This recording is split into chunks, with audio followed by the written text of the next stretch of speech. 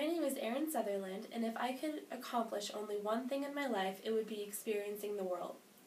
There are a few different ways for me to do this, and the first way I would do so is traveling. I've lived in Kansas all of my life, but my family has always loved to travel. Going to different places and seeing different things that are outside the normal, everyday routine are some of the most amazing experiences I've ever had. I want the opportunity to be able to experience different cultures and understand different ways of life. My dad has a job that requires him to travel all over the country and all over the world. When he comes back, he brings back different types of food, different types of candy, different types of money, and different types of photos from all of the places that he's been. Seeing those pictures ever since I was young has always fueled my love of travel.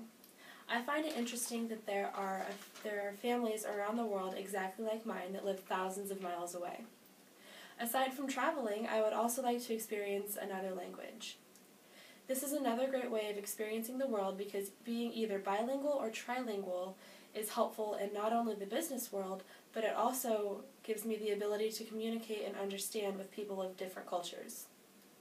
Experiencing the world has always been something that has interested me, and when I think about my life and the things I want to accomplish, that's always at the top.